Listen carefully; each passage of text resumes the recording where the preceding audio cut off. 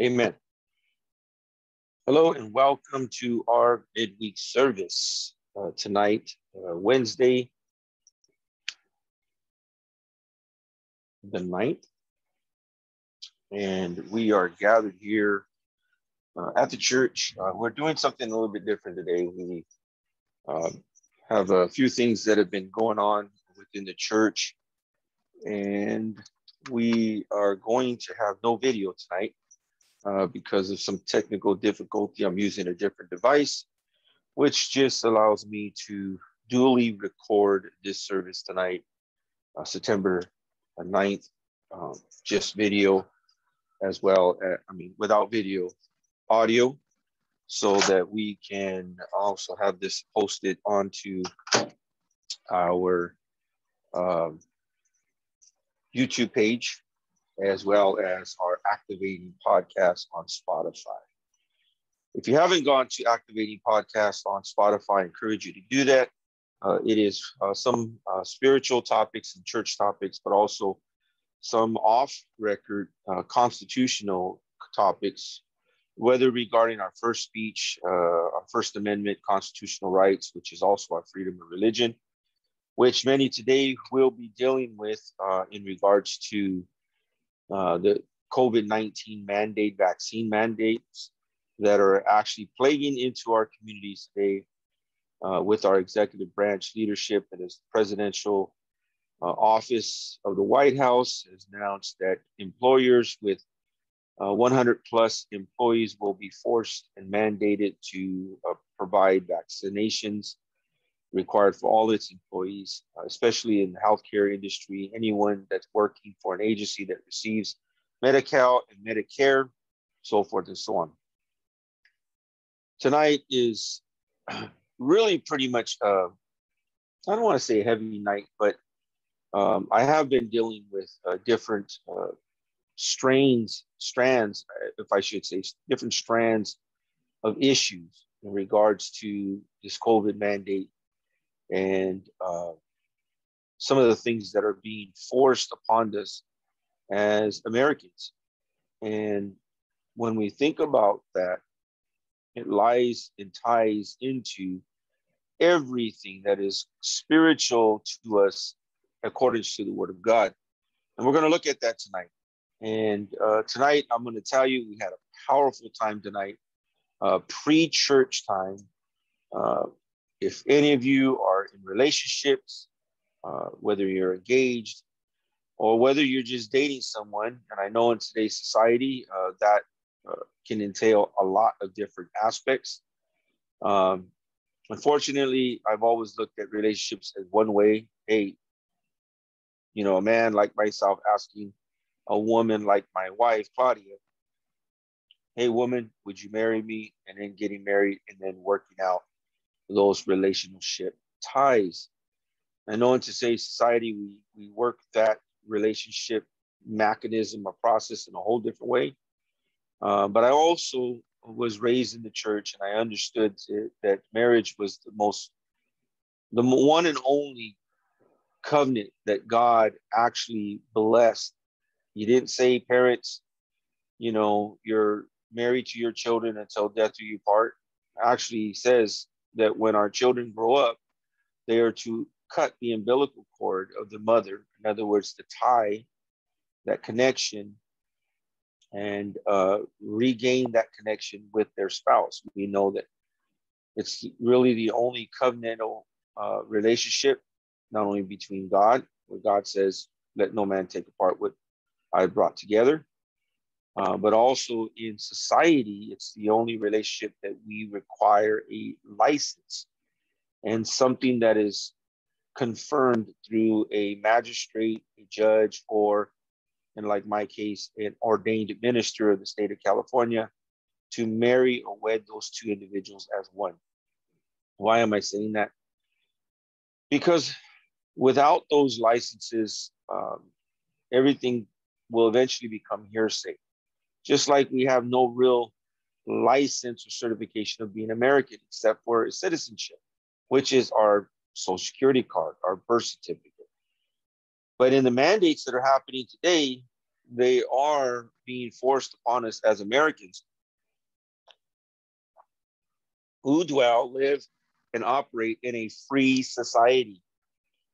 And my point was in that whole marriage little side commercial is that we had a powerful time in talking, discussing, and counseling in an open forum here at church on the subject of relationships. And so if you ever want to get to the church earlier than 7:30, send me a text. Give me a heads up. I will wait till the very last minute to come out and study. I'll be studying till the very last minute in prayer and so forth and so on. But if you let me know and you wish, because normally it's not the norm for people to show up at 6 o'clock or even 6:30, so forth and so on. And if I open up the curtains that early and nobody's showing up, I'll get preoccupied by just interruptions. So I'd rather spend that time in prayer and that time in getting ready. Excuse me with the word for tonight. Tonight we're looking at Romans chapter 7, and I want you to understand this because when we look at this portion of scripture, it is dealing with the area of our lives that when we come to the, well, let's just say it right now, the mandates of our community or our nation right now with COVID, is that we have a law in the spiritual aspect, no different than the law of the land. That law, many times what people maybe don't really focus on, I pray they do, but maybe just in case we've been focusing on the wrong thing. The law of the land is not our spiritual law. The law of the land is our judicial law. And when we see this confrontation with Jesus and the chief priests and the scribes and the Pharisees of the synagogue, or quote unquote, the church of the time, they brought a accusation against the disciples with their hands being clean and so forth and so on. And Jesus really looked at the things that we focus on the outside, not relatively reflective on the things that are going on in the inside. In other words, you can see somebody, they may look like a mean person, or they're always mad, but inside, they're either hurting or inside they're just the most beautiful, happiest, joyful teddy bears that you could ever imagine to ever meet. And so we get these sayings like, do not judge a book by its cover. And we don't open that book unless we read those pages, we'll really see what's inside. In that we have these laws of the land, or when this accusation was brought to Jesus, we see that they asked him, who do they pay taxes to, God or to Caesar? Now, Jesus corrected their request or their question because he put it on them in their own error of trying to take something, let's just say for sake, carnal, judicially, the laws of the land, humanity. So human law, he said, you're trying to take something that's human and create it and then cross-reference to something that is divine and God created. And he told them, give to what is Caesar's, give to what is God. Give to God what is God, give to Caesar what is Caesar. Because they were using money. And Jesus was talking about the taxes of your life are actually the taxes of what we call in the church the 3 T's to tithing. Tithing is represent as a tenth. So when in the Old Testament, which we're going to talk about because that refers to the law, a tenth was every farmer or every harvester was going to give from the first 10% of their flock or their harvest in their crops. And when we talk about tithing today, it is a tenth of percentage wise, a tenth of our earnings. So we tithe a 10%. So in other words, if I make $100, I'm going to tithe to God that I am blessed to receive and earn and have the opportunity to earn that $100. Now, in that respect, that $100 was actually a blessing from God. So in that, I'm going to give God my tithe or my tenth, which I will take $10 out of my $100 bill, and I will give $10 to the Lord. Now, giving to the Lord today is not sacrificing the lamb, or if you take $100 and buy groceries and then you take $10 worth of that groceries, lay them at an altar and sacrifice them, like pour out milk, leave cheese out there, grate it, shred it, whatever, and then get a piece of meat and cut it in chunks and then leave it at an altar for God. No, that is in the form of you bringing it to the house of the Lord. That's why when some people bring chips, some people bring water, some people bring snacks, whatever it may be. I mean, that could be part of your tithe. Now, we know that money makes the world go round, and so we have financial responsibilities like rent and different things. So giving a tenth of that earnings, which is $10 of $100, then we take that $10 and we use it to pay the rent or pay the light bill or pay the insurance or the or the incidentals of toilet paper and different things. And there's a lot of people that bring an offering, which is an offering of toilet paper, an offering of paper towels. And I've had this in 20 years. People struggle with releasing $10 of $100, and they will feel more prone to buying something and then bringing it to the church. That's fine, because that trust doesn't really deal with me. The trust really deals with them and God. In other words, God said, give your tithe and then trust God that it's going to be used accordingly. So if you think about the size of our church and you think about the regular attendance of our church, in which why a lot of times I'll say, you know, thank you, Lord, for those who send in their offerings and send in their tithes. Yesterday, or actually,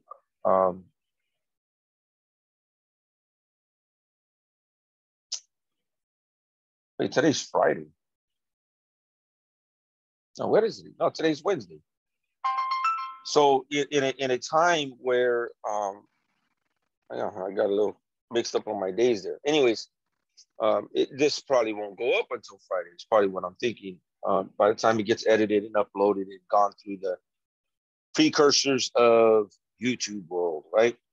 But anyways, the reality is I've been called to go tomorrow, Thursday, to go pick up some tithes from some family members. And so, but when we look on a norm, those who come to the church, we can see that whether I'm giving or you're giving or somebody else is giving, if you do not see anybody giving, then obviously those funds come through another way. So a lot of times we may be discouraged to give to the Lord because we're in fear that the money might be misused. But obviously for 20 years, and out of those 20 years, 18 of those years right here in this particular building, the church is still remaining. So obviously that money is being used accordingly and righteously to keep this church up afloat and going. That being said, why am I talking about that tithe? Because we are to give God not only financially, the 3 T's of tithing, treasures, but also our time.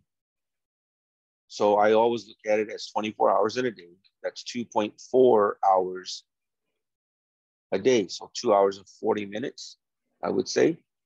2 hours and 40 minutes a day, I'm going to dedicate it to the Lord. And I don't mean just a devotional time, but a time to serve God. So coming to church for 2 hours on a Wednesday, that's 2 hours out of your 2 hours and 40 minutes that you gave to the Lord. What do you do the other days? Well, there's a lot of things, but that's not what we're talking about today. When you think about this law of that, the third T of that tithing is our talent, what we have a gift to do. Now, I have the gift to gab. I'm a pastor, right? So I can talk and talk and talk and talk. When we look at these requirements, as we saw them in the Old Testament, they were stricken upon the people as a requirement, the law of spirituality. We also get the law of the 10 Commandments. And when we look at those 10 Commandments, we at many times think that when Jesus came into play after his birth and his development as a young child into a young man, and then afterwards into his introduction into his earthly ministry for the 3-year period, he would say something as to reference the law, that he came to fulfill the law. So we think that all the law is lost in Christ Jesus. It's not lost. He didn't say came to abolish it. He said, I did not come to cancel it. I came to fulfill it in love. In other words, those requirements were first introduced to the people of God, or the people of Israel, as a way to measure and evaluate their way of living. And if they couldn't match up to these 10 commandments, then they weren't living according to God's desired plan. And so when we look at those 10 commandments, we see that they're just measurements, evaluational points, or bullet points in how we should be living first with God, the first 4 commandments, and then how we are to interact and live and have relationship with our fellow brother and sister, our fellow Americans, or colleagues, our American citizens, our fellow citizens, so to speak. So in that realm of the latter 6 of the 10 commandments, all deal with personal people relationships. And so there are bullet points of evaluation that would eventually be developed into a requirement. And hence why God had to send Jesus, not only because he says himself that the law will not equate to eternity. The law is not salvation, because even if you follow all those laws, it does not make you a righteous person before God. The only way to reconcile ourselves out of the fall of man through Adam and Eve is to be reconciled to God. And we've been learning over that. And if you've been listening to the scriptures, and whether it's Romans chapter 5 or John chapter 21 and all these other things that we see, that we've been reading, we see that it all has to deal with that love and grace of our relationship with Jesus Christ. So that also being said is because it's a foundation for the law. The law is the law.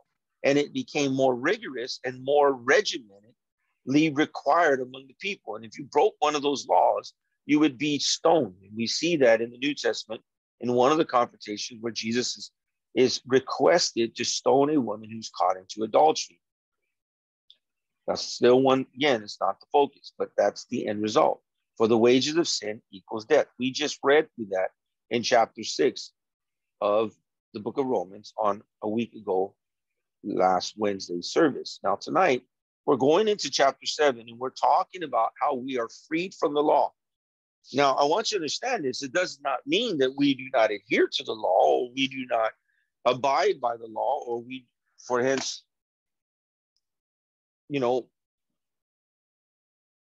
obey the law. But what it's going to help us see tonight is that we are freed from the law. And what is that law? That we're mandated, that we're required, that we are restricted to the laws of spirituality. When Jesus said he came to fulfill the law in love, it was because he was that love. He was that cross sacrifice, nailed to that cross. He was that altar sacrifice, that cross sacrifice, in which, because in John 3:16, the Bible says, God so loved the world that he gave his only begotten son, that whomsoever should believe in him should not perish, but have everlasting or eternal life. And that in John 3:17, that God did not send Jesus to condemn the world, but that through Jesus, the world might be saved. So in that whole understanding, we are freed from the law, which is a law of requirement. It's which it developed into, because those who were like in today, the law enforcement of the law, the law enforcers, or the police of the law, which we call law enforcement today. The scribes and the Pharisees appointed themselves of being the law enforcers. And so when you broke that, they would impinge that punishment upon each breaker of the spiritual, or and we don't have time to go into it tonight, but the Levitical law, or the ecclesiastical law of the land. And so when we think about this, what do we mean through the word of God that we are free from the law. So we're going to begin to read Romans chapter 7, beginning in verse 1. Or do you not know, brethren, for I speak to those who know the law, that the law has dominion over a man as long as he lives? That's normally the law. You're not going to get freed from it until you are dead, or in sense, renounce that you are even under that law. So, and we'll talk, let's see if we can have time to talk about that. But that would be like a citizen of the American law, considering yourself a sovereign citizen, that we're not required to be under American law, let's say for these mandates. But that also means we're not a citizen of this country. And if you and I are born in this country or legally migrated to this country and have gained citizenship of this country, then we would have to denounce that citizenship. Just as a side note, there are different ramifications when you are literally asked, have you denounced your citizenship? One case, when you purchase a firearm under the constitutional rights or the Bill of Rights of the Second Amendment, you are asked on your questionnaire, have you ever at any time denounced your citizenship to the United States of America? Because if you were to say yes, they would not allow you to purchase a firearm. Why would that be? Because you're no longer protected by those constitutional rights. Let's read on. Verse 2. For the woman who has a husband is bound by the law to her husband as long as he lives. If the husband dies, she is released from the law of her husband. If you could just understand that alone, you'll understand what this portion of scripture in chapter 7 of the book of Romans is referring to. We are free from the law. Okay? Why would Paul the apostle use husband and wife? I'm going to talk about that. He uses husband and wife because the husband is the headship or the leader, and yes, the dictator of what will be done in a family over the wife. Now, I'm not talking about a dictator like a Renaissance dictator, but I'm like when you take dictation on court hearings, there's a dictator that takes the dictation of what is being spoken. It is the husband's responsibility. Now, I know a lot of women will be offended by this, especially in today's climate, but this was God's plan, just like Adam and Eve. Adam was responsible for Eve. Now, that law, we also know, is part of that curse law, where in Genesis chapter 3, when the woman and man fell, and I say that in that order, but really the man fell first because he did not provide security, intimacy, and comfort and reassurance to Eve, his wife. Therefore, she was able to listen to an outside voice, meaning the serpent, who brought her that comfort. She was going through a moment in life of dealing with insecurity and even being safe. And he fed on that. The serpent fed on that, which is Satan. He fed on that. He fed her a lie, which was truth in relative, but not truth in actuality. What is it relative? It was relative to God knowing all things. God knowing because he's the creator of all things. He knew good and evil, life and death, pain and suffering, in which was there rested in that fruit tree in the center of the Garden of Eden, in which he said to Adam and Eve, do not eat. You can eat of everything, but do not eat of this one fruit of this tree. And because it would make them like, was going to make them God. Because the only way we can create is because God gave us in part of that curse, the redemption of women, which would be childbearing. I believe that if it was not through the fall of man, that God would just create babies. He would have just created it out of the woman. He would have pulled, like he did out of the man, a rib. He would have brought a seed out of the woman and had children. But because man and woman fell and they knew now good and evil, life and death, pain and suffering, they would now be redeemed through that. The pain and suffering, the good and the bad, where man would be cursed to work 6 days a week, sun up to sundown, so forth and so on. And the woman would be redeemed, as it says in scripture, Genesis chapter 3, through childbearing.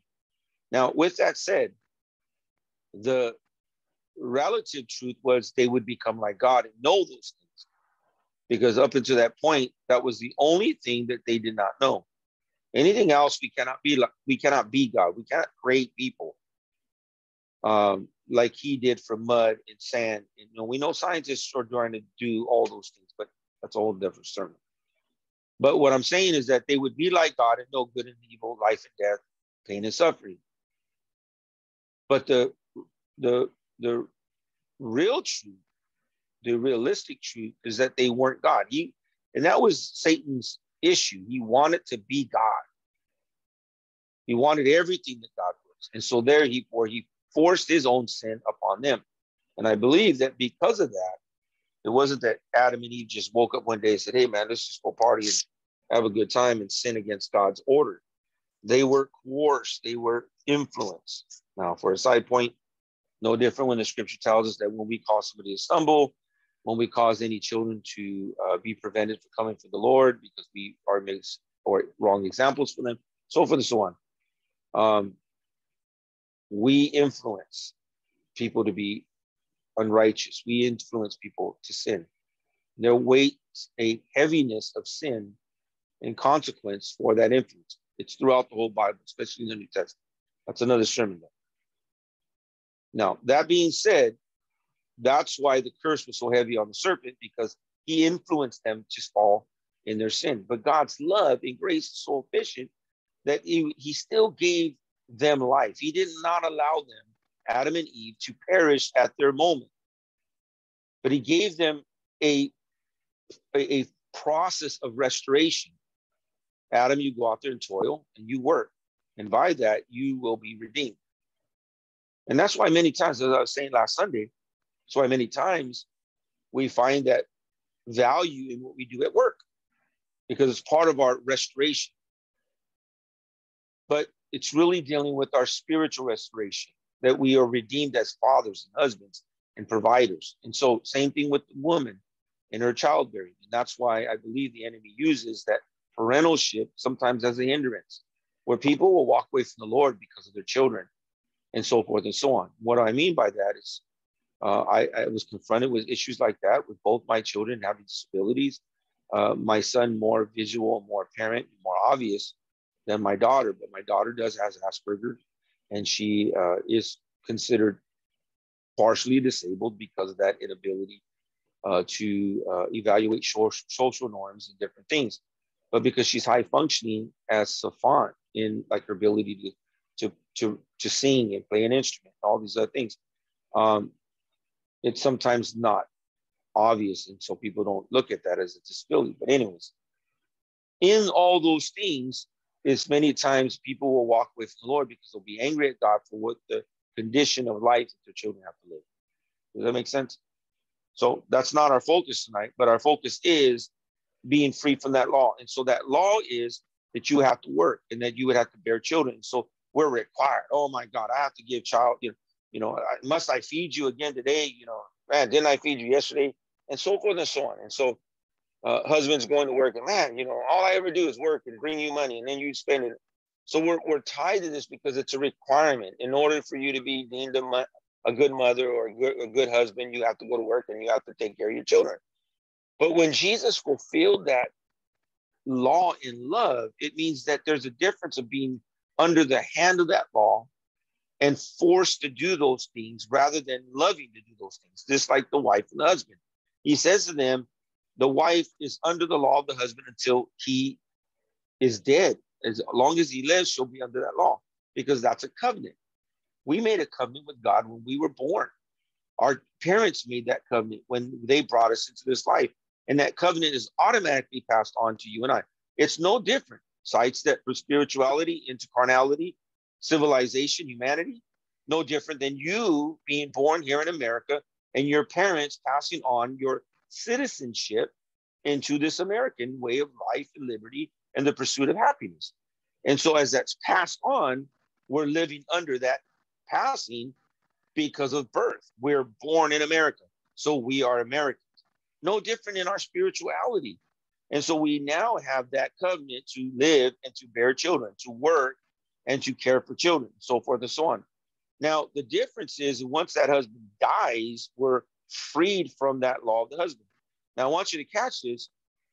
When you look at Jesus and you look at the church, we can see a husband and a woman, a husband and a wife. And I want you to understand this because God is the bride. Or we many times when we're referring to, like, say, Matthew 25 and the bride, the 10 virgins, the bridegroom is coming, which is Jesus. He's the bridegroom, and the virgins, the women, the bride is the church. And so in that, we, the church, are under the law of God until death. Till death. You get that? The husband, the woman is under the law of the husband until death. We've been forced to be under the law. It is a requirement. If you did not follow the 10 Commandments, if you did not follow spiritual regiment, infringement of rights being forced upon the people of God, it wasn't until death of the husband, death of Jesus Christ on the cross of Calvary, then we were freed from being mandated, come on somebody, under that law. And now that Jesus Christ has died on the cross, we are freed from the mandate of that law. Look what it says, verse 3. So if while her husband lives and she marries another man, she will be called an adulteress. But if her husband dies, she is free from the law, so that she is no adulteress, though she has married another man. Because we would break that law, we're married to the legalistical ways of the church. But when Jesus died, which he fulfilled the law in love, meaning for God so you get all this? Are you getting this? It all comes together. It's the word of God. So Christ, God, the bridegroom, we, the church, the bride, the woman, the bride, and therefore we're always under that law because man took the 10 Commandments and the Levitical law and the ecclesiastical law of the land, the Mosaic understanding of the law, and then it got manipulated to this infringement of mandates and forcibility onto God's people, where there was so much segregation and even, for lack of better words, discrimination, whether you were a Jew or not. If you were Samaritan, you couldn't hang with the Jews. And so we saw that even from biblical time. We were mandated. We're married to that. That's the only thing we had. We served that law. But Jesus came to fulfill the law in love. And now he fulfills that law in love. What love? For God so loved the world that he gave his only begotten son, that whomsoever believes in him should not perish, but have everlasting life. That love is that he gave his son to be crucified on the cross. Therefore, Christ died, fulfilling the love of his Father for you and I. And now, as that, like that husband, we are freed from that law and free to marry whatever we want. You're free to marry the law of the land, whether it's judicial, citizen-wise, judicial, humanistic-wise, the law of the government, and you're free to marry the law or be engaged to serve and uphold the law of the spiritual, legalistical laws of the church, or you're free to be in relationship with Jesus Christ and wedded to that spiritual law through the Holy Spirit. Are you getting this tonight? Come on, somebody. Verse 4, therefore, my brethren, you also have become dead to the law through the body of Christ. You get that? You have become dead to the law through the body of Christ. Not because you died, but because he died. That you may be married, oh, come on, somebody, to another, to him, to Jesus. So that broke us from the law of the church to be married to the Savior. Oh, come on. I love the word of God, man. I love the word of God. And too many people do not read it and study it, or else you would be excited with this stuff as I am. You are free to be married to another, which is to him, Christ Jesus, who raised from the dead, that we should bear fruit to God. Come on, somebody. Women bear children when they're married, amen, to their husband, or unfortunately, there's some that are not married, but you get my point. To the man, to the husband, to the father. Come on, somebody. And we, now being freed because of death, Christ on the cross, freed us from the legalistic law of the church, and freed us from the legalities of the humanistic, socialistic, judicial law of the land. Come on, somebody. Why henceforth you could ask and be part of a mandate, whether it's because of medical reasons or religious reasons. Come on, somebody. And I encourage you to call me if you have any questions regarding that and requesting something like that. Now, here's the thing. The Bible says, and that is when it says in the end of verse 4, that we should bear fruit to God. Everything we bear spiritually in our marriage to Christ, through Christ to God, is to bear fruit to him. Not to ourselves, not to America, not to the church, come on somebody, but to God. In verse 5, for when we were in the flesh, the sinful passions, which were aroused by the law, were at work in our members to bear fruit to death. In other words, before Christ died on the cross, we were married to the law of the church, the legalistic ways of being Christians and disciples and church members and so forth and so on. But that only led to the fruit bearing to the church, but equal to death. We were not going to get saved by following the 10 Commandments. That's why God gave Jesus, which he is our Savior. And so now, when we look at this in verse 6, but now we have been delivered from the law, having died to what we were held by. Come on, somebody. So that we should serve in the newness of the Spirit and not in the oldness of the letter. And we're going to talk about this on Sunday, that word Spirit as a continuance, and then introducing the fact of verse 7, the sin's advantage in the law. In verses 7 through, I would say, 12, maybe even into 13 and 21. Okay, anyways. So what does that mean for you and I? As I close here, we are free to love the woman and the husband. You're no longer under that law.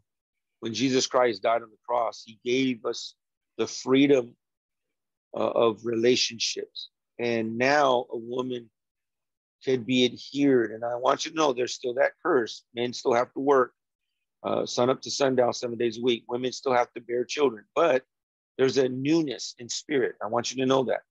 Think about that in verse 6. In the newness of spirit, and now in the rather not in the oldness of the law. In other words, women were under the dictatorship of man back under the law. Women had no rights. Women had no voices. Husbands were just free to be jerks, if I could say that on church broadcasts. They could just be straight jerks and really nothing holding them accountable. But when Jesus died on the cross, he gave us the fulfillment of everything he taught his disciples through the 3 years of earthly ministry that we have in the New Testament of the Word of God, Matthew all the way through Revelation, especially in the Synoptic Gospels, which is Matthew, Mark, Luke. Amen. And John is associated with it, but the Synoptic Gospels is really Matthew, Mark, and Luke. And John takes a whole different turn into that, but he's connected. But the Synoptics are the three disciples that say the same story, but tell it in a different way. The Gospel of John is like a gospel in its own. And that's why a lot of times when people get saved, they'll say, what do I read first? They say, read the Gospel of John, because that's really our relationship with Christ. But the three accords of those disciples, Matthew, Mark, and Luke, they talk about the same thing, but in their own accord of their witness to what was taking place. It's differently voiced, differently viewed, and differently witnessed, but say they all the same thing. And what I'm saying to this as I close tonight is that the fact that you and I are free from that law, a wife no longer is mandated to serve her husband and be under that regimen. Why? Because let's go to the head of the household, the husband. He's no longer given a free reign under the legalistic ways of man in the Old Testament. He has now adhered to one of the teachings of Jesus Christ when he told his disciples, and husbands, love your wives as Christ loves the church. and water your wife with the word of the living God. And so now we're no longer able, as in the Old Testament, being married to the old letter of the law, just command our women to do whatever we want them to do. Now we are to speak gently and speak spiritually to them. And I want you to understand this, that I learned this very early on as a young adult, especially as a teenager, but experienced it overwhelmingly as a husband with my wife of nearly 24 years. Because everything I did was not out of command and demand. Come on, somebody. It was not out of command and demand, but rather it was out of one thing. It was out of, as a husband, what I was able to so freely, compassionately, and passionately through love in Jesus Christ, I reaped as a dividend and an outcome of that love. In other words, my wife many times, and I know God says the same to you and I, but my wife many times would tell me, you make me, well, let's keep this rated G. You make me want you more and more every day. Now, I want you to understand this, because the woman was cursed during her fall as Eve, that she would desire her husband all her days of her life. Now, that desire wasn't like Samson and Delilah, you know, hey, big hunk of man, come over here, you sexy thing. No, she would desire his authority. She would desire his position.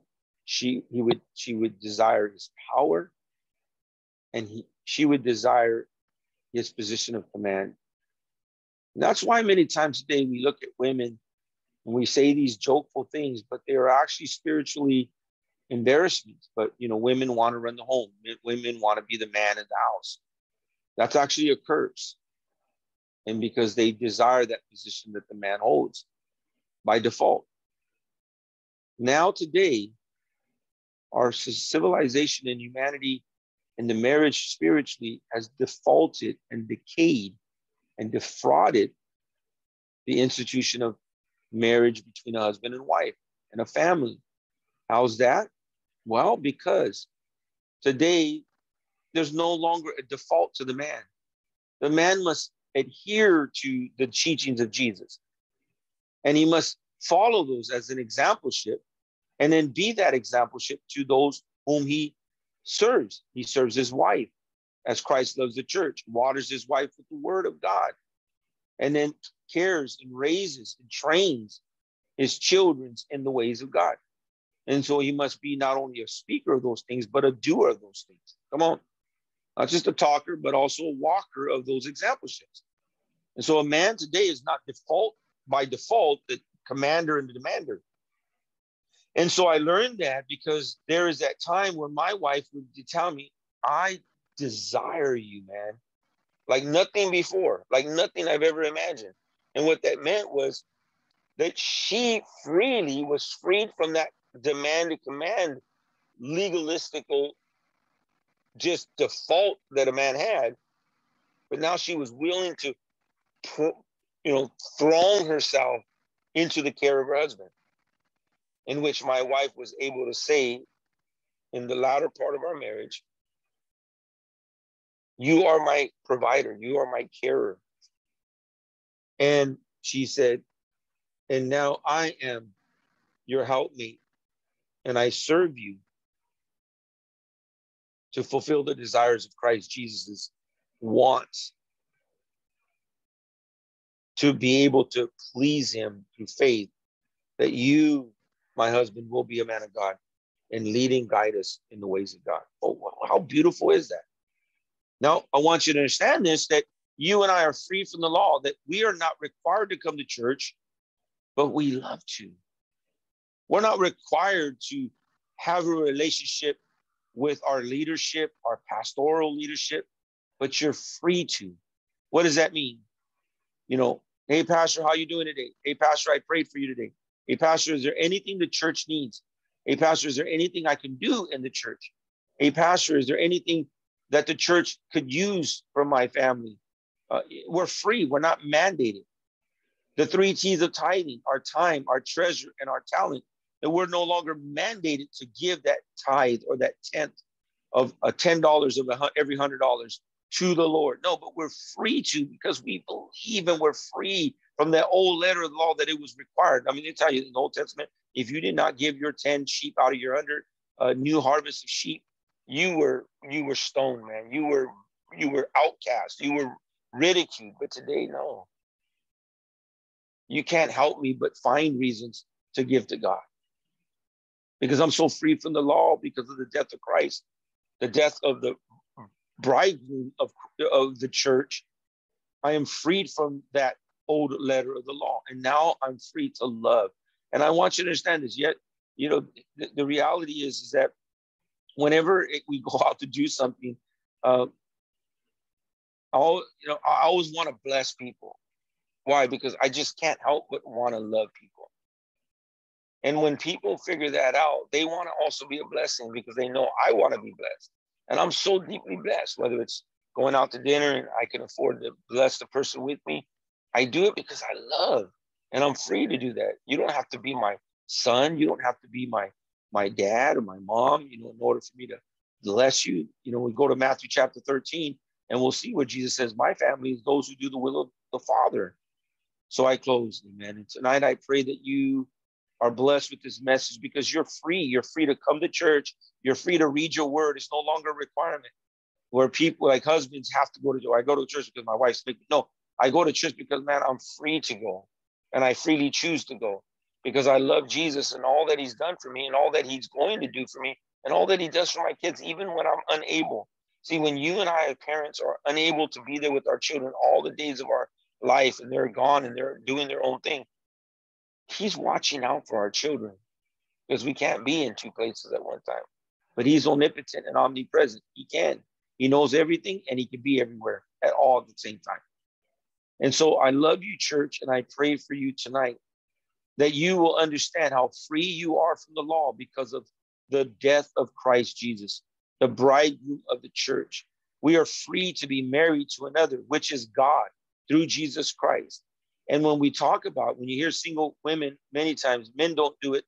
I don't even ever think I've heard a man say it, but I know women will say it. I'm married. I got a husband, and his name is Jesus. I got a man, and his name is Jesus. And so the reality is, amen, it's no different whether you're male or female, because he fills those absentee voids, amen, where the world would love to fill them, amen. I couldn't imagine being out in the dating arena and how many women out there would be willing to fulfill that arena, but it's not, there's no vacancy. Why? Because the same love I had for my Savior and my God and for my Jesus was no different than when I was married. Jesus was my first, Jesus was my everything, and Jesus was my all. And my wife was number one. But how can you have 2 number ones? The reality of loving God is, as much as you can love your wife and your children, you love God that much more. And the more you love your wife and your children or your husband, you will love even God more than that. And so that's where that love comes in, that I love God first, that I serve God first. But my wife is number one. And then my children are there in that lineage of importance. But I'm freed from the law that I'm required to love God. And so when you get up to pray and you go to bed tonight, and you lay yourself down in the evening, you're free to go to sleep, or you're free to love God and talk to him and pray. You're free to get up and listen to whatever music you want to, drink whatever you want to, eat whatever you want to, live on however you want to. But in that freedom, you're also free to say, I'm so free that I choose to live right for God, to keep my body as a temple, holy and pure. I choose to take my time to serve the Lord and be with them and be with other brothers and sisters. The Bible tells us in the book of Psalms, amen, that I believe it's Psalms 53 or 35. But the reality is that how beautiful are those who dwell together in the Spirit of the Lord. It is beauty to God's eyes when we dwell together in harmony and in fellowship and in unity. But you're free. You're free today to tell somebody that Jesus loves them. Not required because the pastor told you to. You're free to evangelize and outreach to a soul out there, but not because it's a scheduled a time frame on the calendar of the church, but because you love God. You're free to do those things. So tonight, amen, I pray, Father God, in the name of Jesus, that the spirit of this letter, the spirit of this message will break us from the old letter of the law that we're mandated to do these things. Oh, if I want to stay saved, I got to, pray, 3 times and read the Bible, 3 verses in the Bible every day. No, God, because we're freed from the law because of a death. That death being you, Jesus, in which you said, I came to fulfill the law, the spiritual law of the church, and yes, even the law of the land. And I don't serve my country because I'm forced to serve my country, but I'm free to love my country as a patriotic citizen, an American citizen, and also as a veteran of the United States Armed Forces, that I freely love to protect and stand to protect the Constitution of our United States for both against foreign and domestic terrorism. For those who are unfortunately unable to protect themselves, I will stand in the gap for them. Not because I'm forced, but because I love my fellow Americans, my fellow humans. But moreover, God, in the spiritual law of the land, I love my church, I love God's people, and I'm here to serve them freely.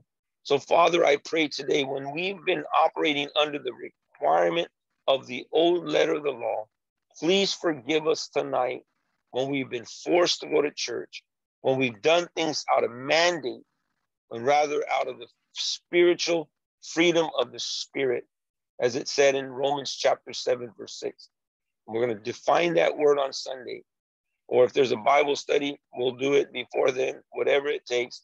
But God, forgive us when we just operated under the requirement, regiment, the commanded demand of the law of our spiritual church and in the spirit of our judicial law. Father, today, many people are being confronted. And many people, God, are being attacked with the mandate to be vaccinated and different things, God. And there are many people that are praying against this assault. We're praying against this assault. And it seems like every day or every other day you have me on the phone with someone who's dealing with this, whether they work for the government, in the military, or because their employer is mandating certain things. Even the fear of doctors stating they don't even want to see patients no longer who are not adhering to this mandate. Then you know what? My physician, Jesus Christ, and my healer, Jehovah Jireh, my provider, and Jehovah Rapha, my healer, will supply my needs and heal all my diseases. And I believe that, because unless it's my time to go, I'm not going to die. You're not going to die, beloved, unless it's just your time. And no vaccine's going to save you from your time in that order of God's plan. No bubble that you can hide in. No staying away from the church can prevent you.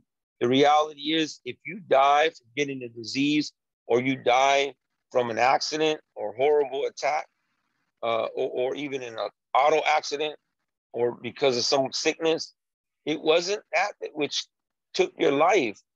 It is by the means that you perished, but God had his plan that it was going to be your time when that time comes. So in that, God, tonight, we trust you, we serve you, and we praise your holy name.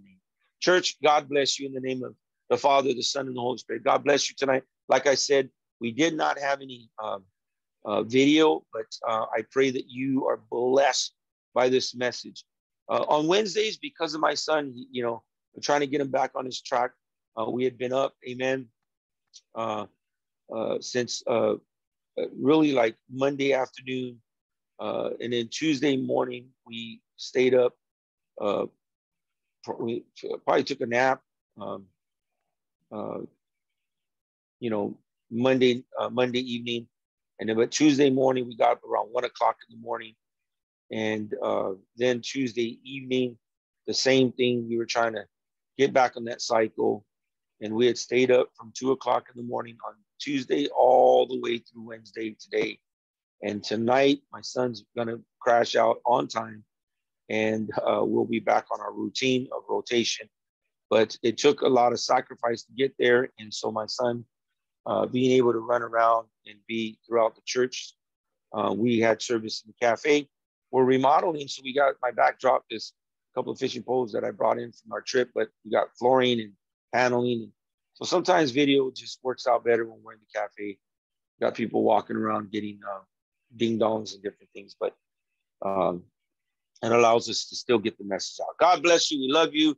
We're working on a Friday night Bible study. If you want to have a Bible study at your house, I know I reached out to a couple of families in Pomona to get that going again. But if you live locally by the church and you want to get together, I personally will come and teach the Bible study at your home on a Friday. And it could be, if you're not coming to church, it could be a reacquaintance of the church coming to you. But if you want to have people to come and visit, it could be that time for people to come and visit. God bless you. I didn't want to keep this long tonight, but we bless you. And for those of you, amen, that are planning and praying about Sunday, please get to church. We love you. It'll be a powerful time in the Lord. God bless you, and have a powerful rest of the week. Amen. Praise the Lord.